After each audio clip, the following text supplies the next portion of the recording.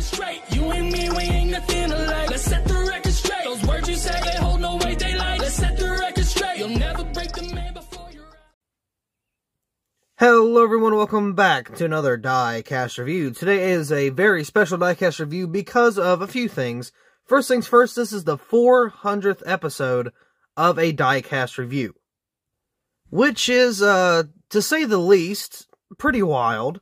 And it is a early release for the 2022 season. So there's another reason why this is kind of a good Diecast review. And not only that, this will be turned into a custom of the Martinsville raced version. From, of course, the Xfinity race. So I cannot wait to get that one done either. So a pretty good diecast review today, and it's still Junior just to kind of throw it all together. Got a Junior diecast again, early release. I think this is technically the third diecast that was an early release for the Xfinity series, because we had 2 Josh Berries, which I did not find, actually. At the track, there was a couple that I couldn't find. I couldn't find any of the Josh Berries. I couldn't find the fan vote for Bowman. And I think there was one more diecast I couldn't find. But again, we got a brand new release, or early release actually, for a brand new year with a brand new box. And I don't mind this little part here. This was actually from, I don't know, it was from me. I did something or something happened, but I did not get it like this. So we're going to do a box comparison real quick because we have brand new boxes for 2022. So here's the 2022 box. This is for the Xfinity series, of course. And then here is the 2020 box, or 2021 box, I'm sorry, for the Cup Series. I don't know if they're the same, like designed, if they have the same colors. I don't think I picked up even a single, or no, I did pick up a Gragson, but that was forever ago, so I don't really remember if the box was the same or not. But either way, I want to say, or I'm hoping, that the Xfinity Series and the Cup Series boxes are different. And I say that because if you look on the box, it says 2022 season NASCAR Xfinity Series. So I'm hoping they kind of switch it up for, you know, just kind of the boxes and whatnot. But yeah, brand new release for Dale Jr. And again, early release. It's not really released just yet. If you do not know how to get a early release, you can get them from people on Instagram, or you can get them from the track. You can probably get them on eBay too, but like the main thing, like how to get them, like bottom line, is going to the track yourself. I actually picked up a really good amount of early releases. I think got like 4 or 5, which is a pretty good chunk. But yeah, anyway, let's go ahead and get into this diecast review and see what we have, because I already see a quality control. There's a big spot on the second L for Hellman's, and that means this one's going to be turned to the race version and not the other one, because I did get 2. I got 2 of them, one to keep in the box and one to customize for the race version. So I think this one's going to be the donor for that race. Here's the diecast out of the box, and actually, like, the first time I saw this diecast, or not diecast, but first time I saw the car, and it was going to be ran at Martinsville, surprisingly, I wasn't a fan. I'm like, that's kind of a bunch of weird colors. This is a fan vote, by the way. I think there was like 3 or 4 you could pick from. I think it was 3, and I picked a different one. I didn't vote for it, but I picked a different one, and it didn't win. I thought it was going to win no matter what, but surprisingly, this was like not the one that I wanted.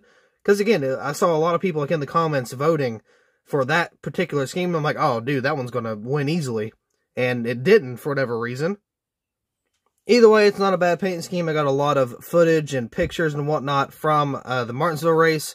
I actually have I put a vlog out for that. So I'm going to put that in the link in the description if you want to go check that out. Junior actually did wreck, not twice. I think he got spun. And then he got caught up in that big wreck with Gragson. And I mean, he still finished, like, what, 11th? So, not a bad finish at all. But, I mean, with that huge, like, pile up, I'm pretty sure that's kind of what did it in for him. Now, just keep in mind, he did start dead last in this race. So, even though throughout the race may not have been great for Junior, the finishing result wasn't really that bad. So, let's go ahead and take a look at this diecast here. Again, very nice paint scheme. I was not really a fan at the beginning. But I'm like, you know what? It grew on me. I've been getting that a lot. I've been having a lot of paint schemes that have just been growing on me a lot for no reason. But again, this is one of those paint schemes. So right here on the hood, we got Hellman's right there, established 1913. Got the little bow tie there. I don't like how low the Hellman's logo is, but I mean, you know, it is what it is. And the side kind of reminds me of the 2010 paint scheme he ran for his dad at the Daytona race. in the Nationwide Series, or Xfinity as it is now. So that's kind of cool to see. We got a brand new banner. We got the purple banner instead of black for Dale Jr., and I think it was just for everybody, really. I think it was like, I don't know why they didn't do like red for Dasher Cash, because like there was the Dasher Cash race, and it's like, okay, so the purple banners are for all the cars, well, at least most of them anyway, but the only difference is there's a purple splitter, a purple spoiler, and the banner. So like it'd be a lot easier to tell if like, or well, it had Dash for Cash like on this here, so I don't know, it was kind of weird. I wish they kind of changed it, but oh well. Got the 88 right there, and it's kind of a weird font too, because we got the little stripes kind of coming off the bottom. Got a little bow tie there as well. Dale Jr. Hellman's established 1913. Got the little bow tie once again there. Same here here on the back. Got the bow tie Hellman's. I got some contingencies. Got a blue spoiler. I wish it was like a, maybe like a yellow, maybe like a white. Possibly. I feel like a yellow would be better though. Got Hellman's back there. Of course, you got the fake exhaust pipes, which I don't think anybody likes. I got Hellman's right there. Fridge Hunters. Got Degree Unilever. Got the 88 right there. And it was cool to see him drive the 88 again. I was really happy that it was the 88. That was like super cool. And I believe I have collected all of his Xfinity starts, his one-off Xfinity schemes since 2018. So hoping to continue that tradition. I got the NASCAR race car there. NASCAR Xfinity Series Mobile 1 ARP. Of course, you got that weird design, kind of like with the stripes, once again, you saw on the numbers up here. It kind of goes to the side as well. Something else, you can kind of see them over here too, but the 88, the bow tie is there, and underneath that, it's got a little striping thing. Now, the 88s on the side were weird, because you can see a very little bit of, like, a whitish type, somewhat of an outline, I guess, to kind of make up for, like, not keeping it bold. It's weird how they did that. I don't really know how I feel, but I mean, it's not terrible. Got the Goodyear right there, which is in blue, maybe purple, kind of hard to tell.